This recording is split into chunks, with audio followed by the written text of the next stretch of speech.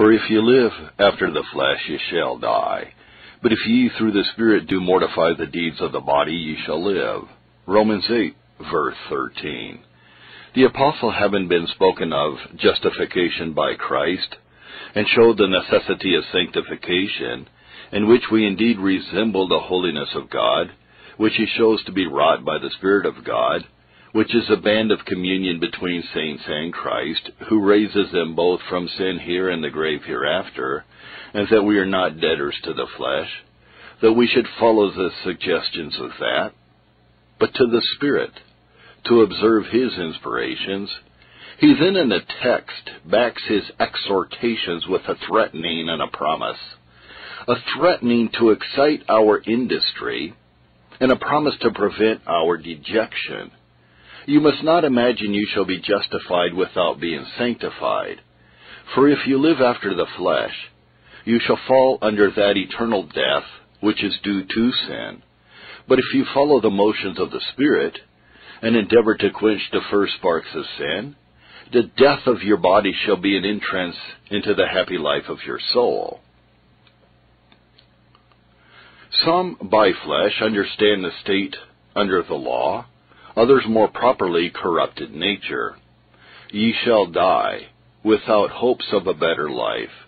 But if you mortify the deeds of the body of sin, which is elsewhere called the body of death, the first motions to sin and passionate compliances with sin, which are the springs of corrupt actions, of divers vices. Corrupt nature is called a body here, morally, not physically. It consists of a number of habits, as a body a number of members. Ye shall live. Ye shall live more spiritually and comfortably here and eternally hereafter. In the words we may observe, number one, a threatening. If you live after the flesh, you shall die. Number two, a promise. If you through the Spirit do mortify the deeds of the body, you shall live. In the promise there is the condition, the reward.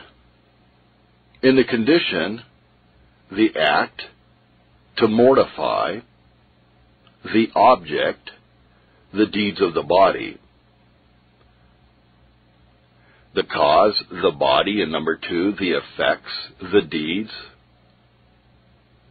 Number three, the agents, ye and the Spirit. The principle, the Spirit. The less principle, ye, both conjoined in the work. Ye cannot do it without the Spirit, and the Spirit will not do it without your concurrence with him and your industry in following his motions. From the act, we may observe, first, sin is active in the soul of an unregenerate man. His heart is sin's territory. It is there, as in its throne before the Spirit comes. Mortification supposes life before and the part mortified. We call not a stone dead because it never had life. Justification supposes guilt, sanctification filth, mortification life, preceding those acts. Number two, nothing but the death of sin must content a renewed soul. The sentence is irreversible. Die it must. No indulgence to be shown to it. No lighter punishment than death.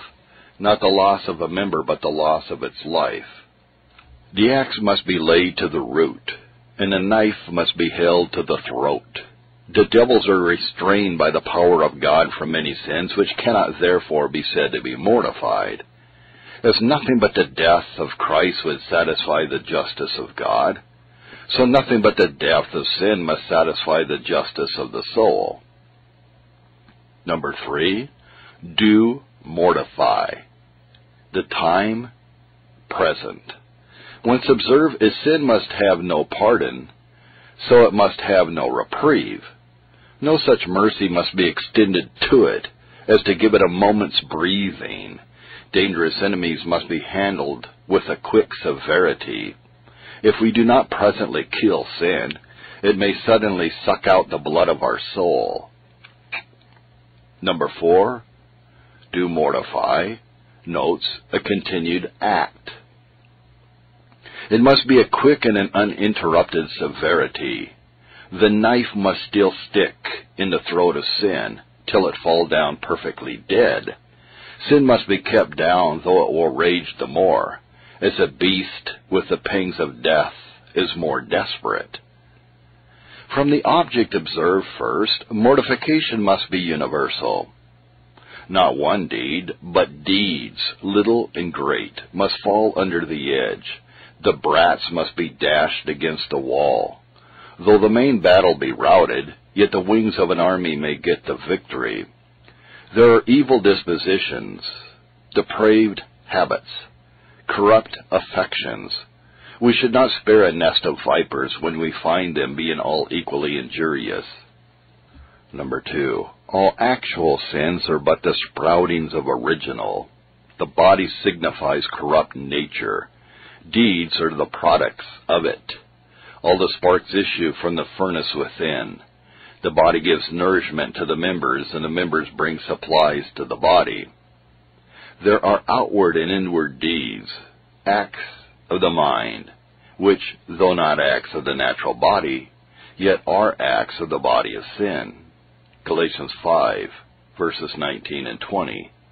Hatred, envyings, acts which the soul may perform separate from the body. Number 3, the greatest object of our revenge is within us. Our enemies are those of our own house, inbred, domestic adversaries. Our anger is then a sanctified anger when set against our own sins. Our enemy has got possession of our souls, which makes the work more difficult. An enemy may be better kept out than cast out when he has got possession. Sin is within us, and is always present with us. Romans 7, verse 21. It lies in ambush for us in the best duties and starts out upon every occasion when we would do good. It would cut off all correspondences with heaven. It is in our reason, in our affections. It encamps in us, round about us, and easily besets us.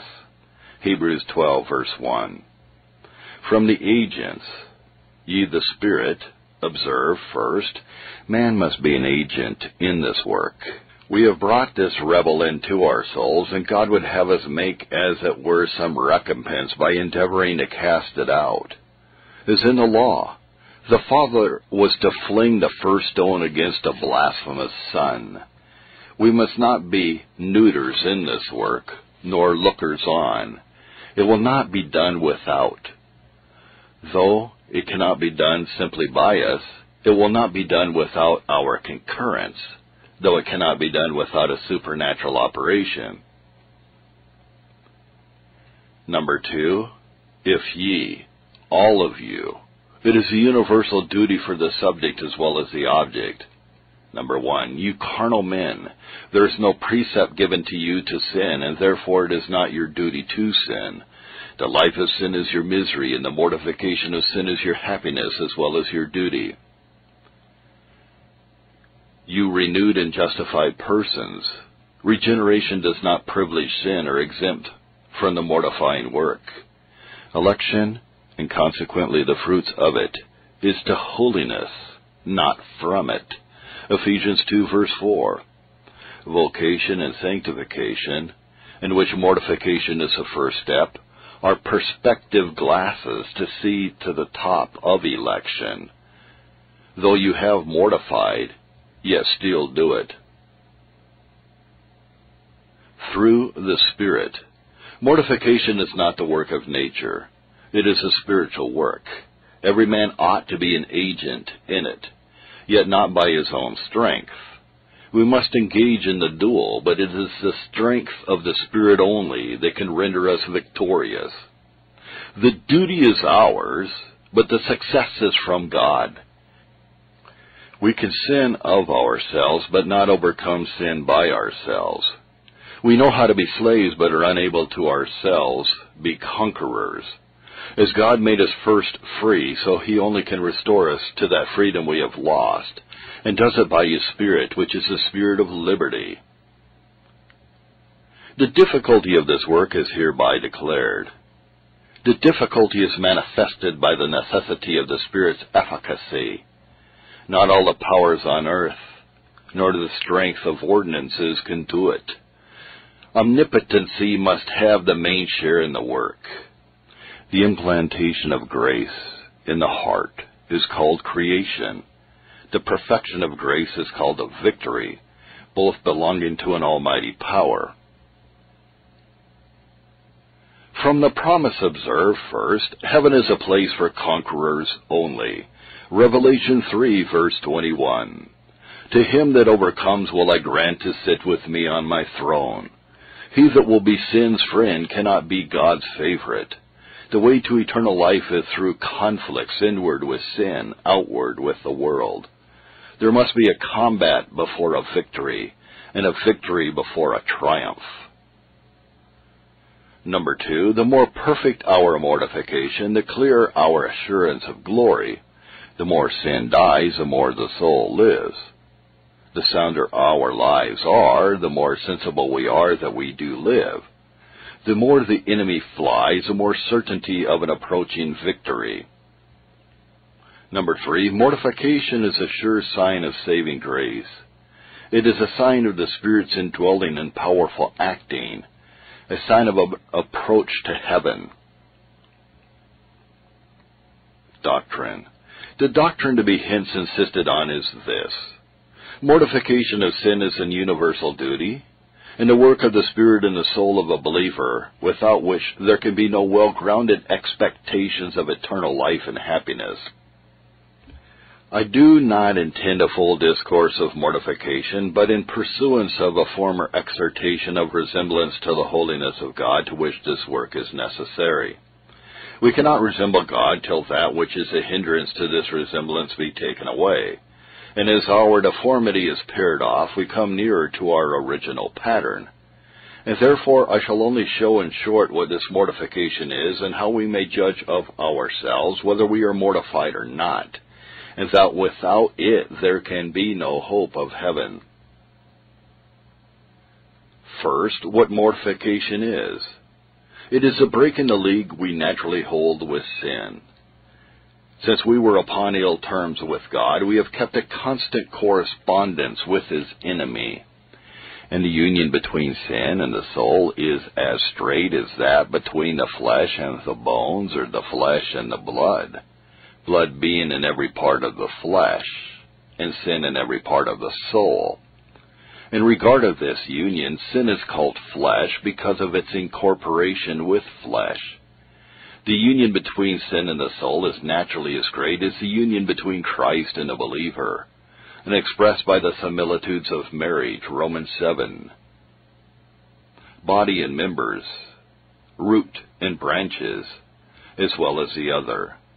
It is a political, too, as between king and subjects. Sin is therefore said to have dominion, to make laws, whence we read of the law of the members.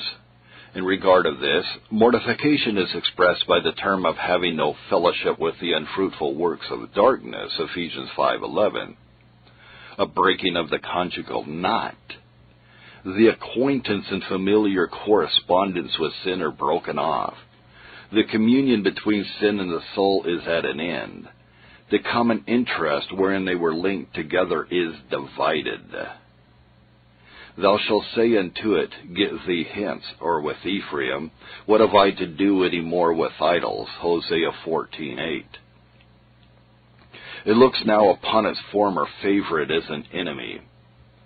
Sin's yoke, that was light, is now burdensome. Nothing so much desired as the shaking it off, and that is the object of our antipathy, which before had been the object of the choicest favor.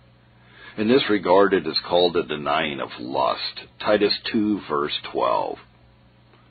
A stopping of the ears against the importunities of it, and refusing all commerce and cohabitation with it. It is also a declaration of open hostility. As leagues between princes are not broken, but a war ensues, the ways of sin are rejected, the dominion of sin opposed, the throne of sin assaulted, The soul is in arms to chase out this usurper and free itself from its tyranny, and sin up in arms to reduce its subject to its ancient obedience.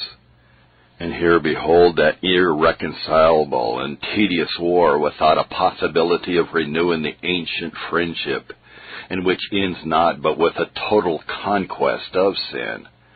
This hostility begins in a bridling corrupt affections, laying a yoke upon anything that would take part with the enemy. It cuts off all the supplies of sin, stops all the avenues to it, which the apostle expresses by making provision for the flesh, Romans 13, verse 14, and so on. A turning the stream which fed sin another way. His anger is a degree of murder, and he that hates his brother is a manslayer. So he that hates sin and proclaims a war against it hath killed it affectu, though not actu. He hath attained one degree of mortification when his anger against it is irreconcilable, like the anger of those that quarrel about a crown, which cannot be ended but by the death of one of the pretenders. Number 3, a strong and powerful resistance by using all the spiritual weapons against sin which the Christian armory will afford, the list of which magazine we have in Ephesians 6, 13 and 14, and so on. At the hearing of the word, setting his sin in the front, that the arrows of God may pierce it to the heart, and a two-edged sword may cut the sinews of it asunder, improving baptism, which is a burial with Christ, to which end the apostle mentions in Romans 6, 2 and 3, sending up strong cries for the assistance of heaven, as Paul did when he had that thorn in the flesh, 2 Corinthians 12, 7, redoubling his messages to heaven for a quick supply. The apostle expresses this reluctancy against sin by two emphatical words. 1 Corinthians 9:27, I keep under my body and bring it into subjection. I keep under. The word signifies to take hold of or to grip an adversary, as wrestlers do when they would give their antagonist a fall, and lay him flat with the earth, or to beat and pound as wrestlers anciently did with their plummets of lead. The word is derived from this in the text, and it signifies putrefied wounds. And the other word signifies to lead captive, to subject the body to serve God, not lusts, to lead it as a slave, not to endure it as a master, of bringing the affections into order, that they may not contradict and disobey the motions of the Spirit and sanctified reason. Number 4, a killing of sin expressed in the text by mortifying or putting to death. In Colossians 3, verse 5, by mortify, the word signifies to reduce to a carcass, that though, like a carcass, it may retain the shape, lineaments, and members that had it living, yet it has not the life, strength, and motion it had before. And it is called a crucifying, Galatians 5:24, which comprehends all the acts which preceded the crucifying of Christ, which was done with the greatest spite, as much as could be. The same measures, the same proportions, the same eagerness of spirit are observed. A total deafness to the cries and complaints of sin is that of the Jews to the groans of the Lord of life, a crucifying it, notwithstanding all it would give in exchange. It is called in Scripture by the name of revenge, which ends not without the destruction of the hated person, and sometimes not with it. Every day there is to be a driving a new nail into the body of death, a breaking some limb or other of it, till it doth expire. Number 2, the second thing is how we may judge of our mortification. First, negatively. All cessation from some particular sin is not a mortification. A non-commission of a particular sin is not an evidence of the mortification of the root of it. Indeed, a man cannot commit all kinds of sin at a time, nor in many years. The commands of sin are contrary, and many masters commanding contrary things cannot be served at one and the same time. Pride commands to lavish, and covetousness to hoard. All sins have their times of reigning in a wicked man, as all graces have their particular seasons of acting according to the opportunities God gives. Hazael abhorred the thoughts of that cruelty the prophet foretold that he should act. What? Am I a dog? 2 Kings 8:12 and 13. Yet that sin lay hid by him as Joash by Jehoiada, hoping for the time to play his part and act Hazael as a slave to it. The cessation of a member from motion at present is no argument either of the death of the body or the mortification of that member. A cessation from one sin may be but an exchange. It may be a divorce from a sin odious to the world, and an embrace in another that has more specious pretenses, as a man may forsake one harlot and fall in league with another. Some sins do not so much affright the conscience, and those may be entertained when a frowning conscience scares a man from some more abominable. Lusts are various. Titus 3, verse 3. A man may cast off the service of one master and enlist himself in the service of another. He changes his Lord without changing his servility. A man cannot be said to be clean because he has risen out of one sink to drench himself in another. The cessation may be from some outward gross acts only, not from a want of will to sin. Did not some log lie in the way? There may be speculative pride, ambition, covetousness, uncleanness, when they are not externally acted, which is more dangerous, as infectious diseases are when they are hindered by cold, from a kindly eruption, and strike inward to the heart, and so prove mortal. The pollutions of the world may be escaped when the pollutions of the heart remain. A man may be a fine, garnished, and swept house, and yet in habitation for 7 devils worse than reigned there before.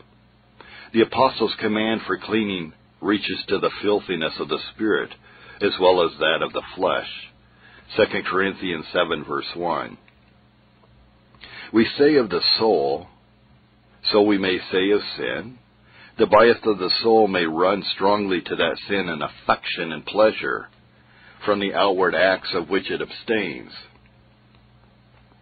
It is most dangerous for the house when the fire burns inward. A man may be sooner cured of an outward scald than an inward heat, which when it comes to a hectic fever is incurable. It may be a cessation from sin merely because of the alteration of the constitution. Every age hath particular sins which it inclines men to. Some sins are more proper to young men, which the apostle calls therefore youthful lusts. 2 Timothy 2, verse 22. Lust reigns in young men, but its empire decays in an old withered body. Some plants which grow in hot countries will die in colder climates. Ambition decays in age when strength is wasted, but sprouts up in a young man who hath hopes to live many years and make a flourish in the world. A present sickness may make an epicure nauseate the dainties which he would before rake even in the sea to procure. There is a cessation from acts of sin, not out of a sense of sin, but a change of the temper of his body. Number 4. A cessation from acts of sin may be forced by some forethoughts of death, some pang of conscience, apprehension of hell, present sense of some scripture, threatening, or some sharp and smarting affliction, some signal judgment of God inflicted upon one or other of the companions in sin, which are all of themselves but a kind of force, they being the scourges wherewith God sometimes lashes a man from the present act of sin. As a present pain is one part of the body, it may take away a man's stomach to his food, but when the pain is removed, his appetite returns to him. So while a man is upon the rack, and God accusing him, he takes no pleasure, tastes no sweetness in sin. But after these horrors are off, he feeds as heartily as before, nay, sometimes hath a greater stomach, as men after a fit of sickness eat more plentifully, to recover the strength which before they lost by the distemper. Number 5, a cessation from acts of sin may be for lack of an occasion, for lack of time, place, and materials. A man's will is not against sin, but he wants an opportunity. This is not from mortifying grace within, but from a providential operation of God in withholding the materials necessary for the commission of sin. Who will say the sins of drunkenness, gluttony, and oppression committed by men on earth are mortified in them when they are in hell? They lack materials, not a nature nor an affection to commit the same, were they again upon earth. Grace lies idle many times for lack of objects to exercise itself about. So does lust in the heart, like a snake starved with cold, till heated by a temptation. A man's condition in the world is not a sign of this mortification. There may be grasping and ambitious thoughts in a cottage. Prodigality may be in a poor man's wishes, though not in his power. Yea, and sometimes there is more prodigality in a poor man's unnecessary expense of a penny than in another throwing away a pound. Restraints from sin are not mortification of it. Men may be curbed when they are not changed, and there is no man in the world but God doth restrain him from more sins, which he hath a nature to commit, than what he doth actually commit. He often hedges up the way with thorns, when execution of the sinful motions, when he does not root out the wickedness that lies secretly in the nature. It was an act of God's providence to restrain Abimelech. Genesis 20, verse 6. I withheld thee from sinning against me. These restraints are mercies God would have us bless him for, but not evidences of mortifying grace. Mortification is always from an inward principle in the heart. Restraints from an outward. A restraint is merely a pull back, as a man is hindered from doing a mischief by a stronger power. But the mortification is from a strength given, a new metal put into the soul, both a courage and strength to resist it. There is a strength in the inward man, Ephesians 3:16. In a renewed man, there is something beside bare considerations to withhold him, something of antipathy which heightens and improves those considerations, in which the soul is glad of them, because the edge and dint of them is against sin. Whereas a man barely restrained would fain stop the entrance of such thoughts, or when they are entered would turn them out of doors again. They are things merely put into him that have no welcome, neither do they change the will, but put a little stop to alter the method of proceedings. Mortifying grace finds something in the nature, as there is in the nature of a fountain, to work out the mud when dirt is cast in to infect it. True mortification proceeds from an anger with and a hatred of sin, whereas restraints are from a fear of the consequences of sin. As a man may love the wine, which is as yet too hot for his lips, but mortification proceeds from an anger, a desire of revenge. Hence sin is called an abomination to a good man as well as to God, which indicates an intense and well-heated anger. It is not only a passionateness, which upon some disappointment in sin, or a tasting the bitterness of it, may be vented against it, which is short-lived and quickly allayed, as the sea after a storm, but it is a rooted revenge, which is the sweetest passion, and accomplished by many projects and contrivances. A man tastes a sweetness in giving blow after blow to sin, as before he took a pleasure in, and had friendship with it. Mortification is a voluntary rational work of the soul. Restraints are not so. The devil hath nothing of his nature altered, but has as strong an inclination to sin as ever, though the act he intends is often hindered by God, as in the case of Job.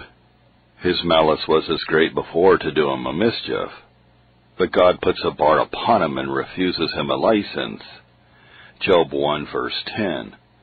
Now if that grace which hinders be no more than what a devil hath, it no more argues a man mortified than the devil's forbearance of sin argues him mortified, and recovering his angelical state. Number 2. We may judge of our mortification positively when upon a temptation that did usually excite the beloved lust, it does not stir.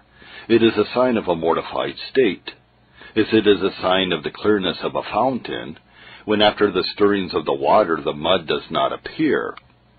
Peter's sin seems to be self-confidence, but it was a sign of a greater mortification of it, that when Christ pressed him to declare his love in that demand, John 21:15, lovest thou me more than these? He would not vaunt his love to Christ to be greater than the rest of his brethren's.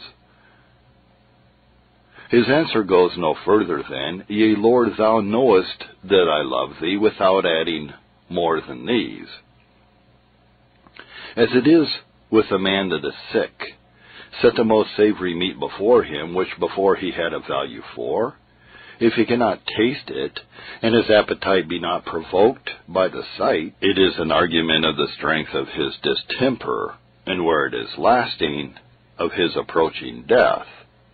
So when a man has a temptation to sin, decked and garnished with all the allurements the devil can dress it with, and he has no stomach to close with it, it is a sign of a mortified frame. It is a sign of the power of sin when upon the fair offer it makes and the alluring baits it lays, the affections toward are presently stirred. It is an evidence of a connaturality and a mighty agreement between that sin and the heart, when upon every spark it takes fire. It is a sign a man was filled with all unrighteousness, and had not only a few loose corns about him. So on the contrary, when upon the least motion of temptation that was like to have the gates open for it, the affections rise against it, and upon the least alarm all run to the walls to defend them and forbid the entrance. It is an evidence of the weakness of that lust that kept before a correspondence with such temptations, and the greater evidence it is when the temptation is high, and yet vigorously resisted. As when a spring tide is high and blown in with the wind, it is an argument of the strength and firmness of the bank to keep it out from entering upon the ground. Whereas when a man is carried away by every temptation, as marsh ground is drowned at every tide, it is a sign that there is no mortifying grace at all, but a great friendliness between sin and the heart. None will question the deadness of that tree at the root, which doth not bud upon the return of the spring sun, nor need we question the weakness of that corruption which doth not stir upon the presenting a suitable temptation. When we meet with few interruptions in duties of worship, the multitude of such diversions, and an easiness to comply with them, is a sign of an unmortified frame, as it is a sign of much weakness in a person, and the strength of his distemper, when he is not able to hold fast anything, or when the least blow or jog makes him let go his hold. In duty we are to lay fast hold on God, Hebrews 6:18, and join ourselves to the Lord, Isaiah 56:3. It is a weak union when every puff of wind is able to separate us.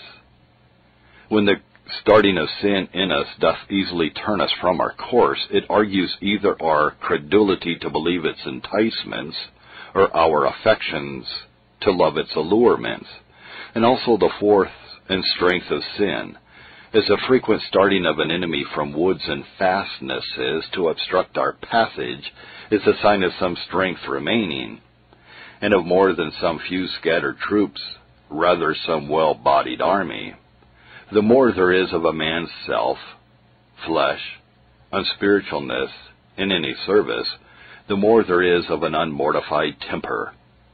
The sprouting up of such fruits argues much juice and sap at the root, especially when the eruptions of sin are more numerous and vigorous than the resistances of them. But when the heart can run its race in a service with some freedom, and the interruptions from the flesh are few and languishing, it is a sign it has met with a weakening wound. They are rather gasps of corruption than any strong attempts. Thirdly, when we bring forth the fruits of the contrary graces, it is a sign sin is mortified. It is to this end that sin is killed by the Spirit, that fruit may be brought forth to God. The more sweet and full fruit a tree bears, the more evidence there is of the weakness of those suckers which are about the root to hinder its generous productions. Believers are called vines and olives, planted in a fair soil, and God, the husbandman, who waters and dresses, prunes and cuts off the luxuriant branches, that he may have fruit, and fruit meet for him, John 15:1 and 2. The more fruit is brought forth, the greater sign that the soul is purged, and whatsoever is an enemy to that fruit is cut off and weakened. The more nature doth rise to the exercise of acts proper to it, the more strength of the disease that oppresses it is wasted. Every exercise of grace is both a discovery of the weakness of sin and a fresh blow given to it for the wounding of it. Part 3. The reasons why there can be no expectation of eternal life without mortification of sin are, first, an unmortified frame is unsuitable to a state of glory. There must be a meetness for a state of glory before there can be an entrance into it, Colossians 1, verse 12. Vessels of glory must be first seasoned with grace. Conformity to Christ is to fit us for heaven. He descended to the grave and there laid his infirmities before he ascended into heaven. So our sins must die before our souls can mount. It is very unsuitable for sin's drudges to have a saint's portion. A fleshly state is unfit for a spiritual life. All men are under the power of the devil, or under the power of Christ. The world lies under the power of the devil, 1 John 5, verse 19. He that has a wicked spirit ruling in him, and not cast out, with all his accomplices, by the Spirit of God, cannot hope to have a friend's privilege, but an enemy's punishment. A fleshly palate cannot relish in heavenly life. Matthew 16, verse 23. Thou savorest not the things that be of God. Where there is no savor of God in this world, but only of what is contrary to God, there cannot be a savor of him in another world. Every vessel must be emptied of its foul water before it can receive that which is clean. No man pours rich wine into old casks. Number 2, God cannot in any wise delight in an unmortified soul. To delight in such would be to have no delights in himself and in his own nature. The less the degrees of our mortification, the less God doth delight in us. He has no pleasure in wickedness.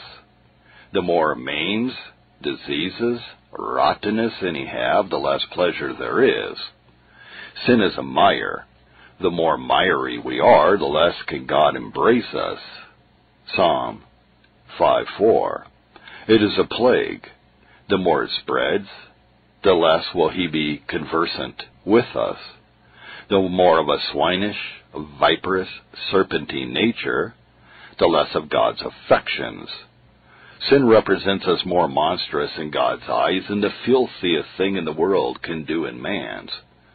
To keep sin alive is to defend it against the will of God and to challenge the combat with our Maker.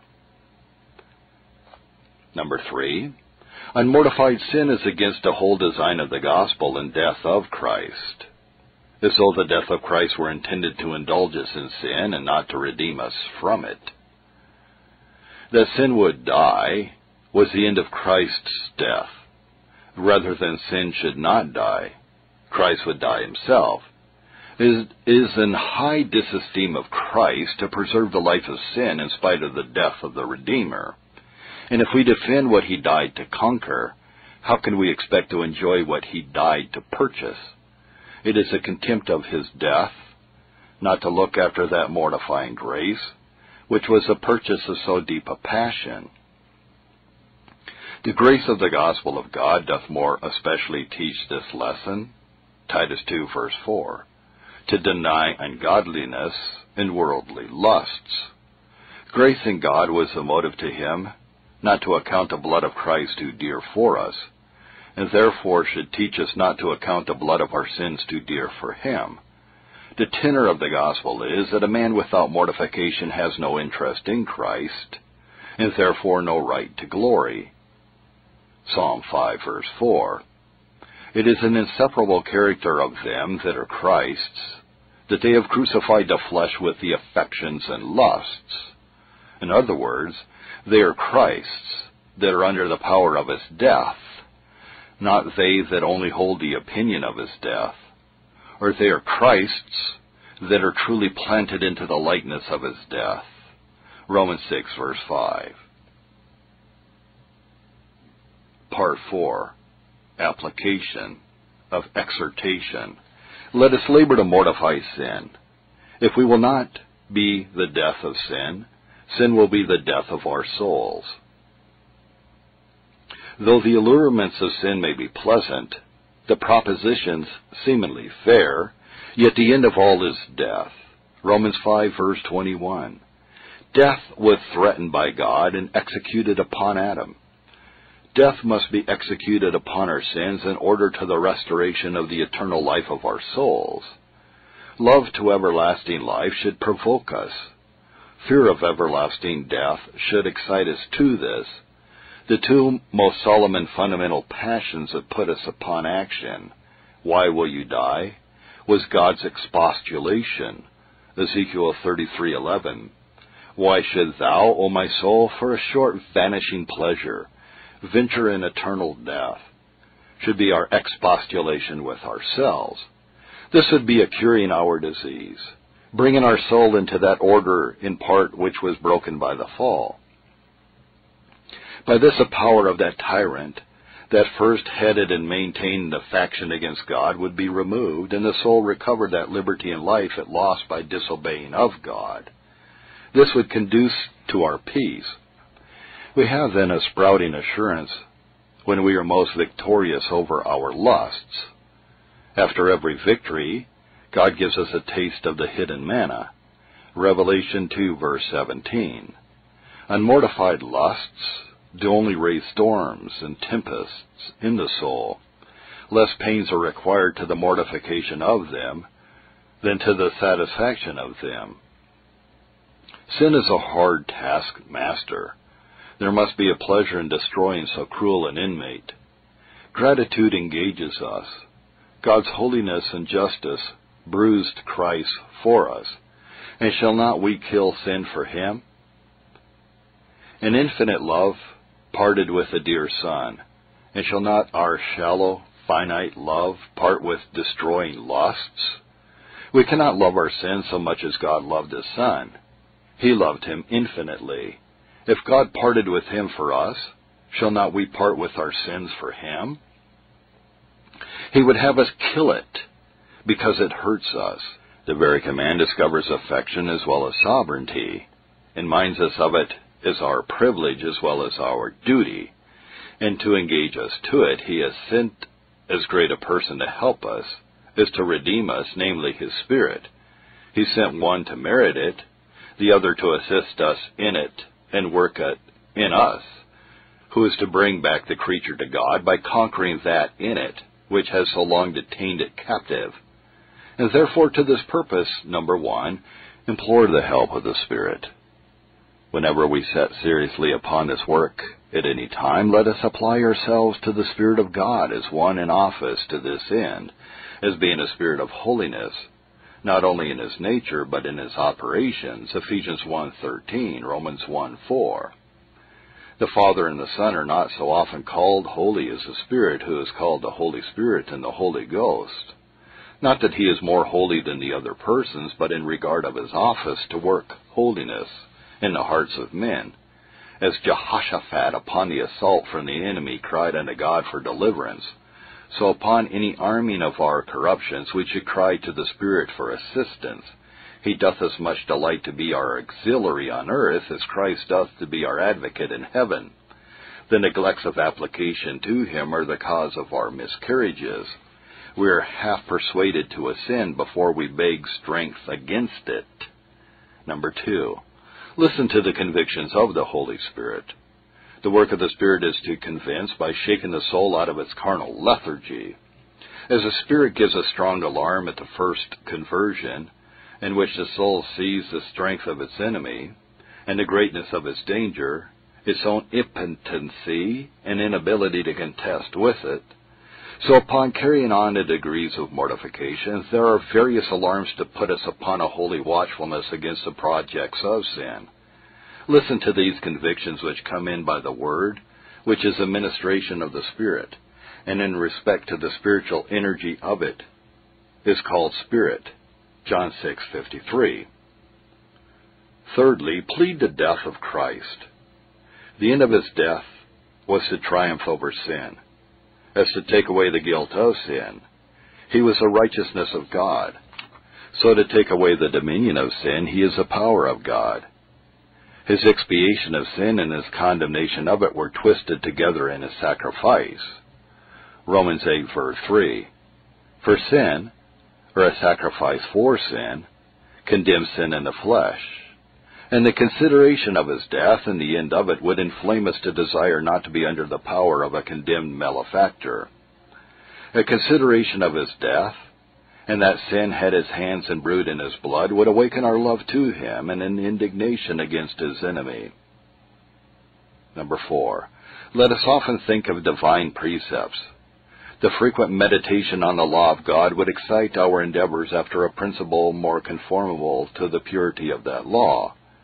God's commands establish not men's humors, neither do they gratify men's lusts, but are suited to the holy nature of God, a conformity to which ought to be our aim in mortification. Number 5, let us be jealous of our own hearts. Venture not to breathe in corrupt air, for fear of infection. There is a principle in the heart naturally disposed to take fire upon the spark of a temptation.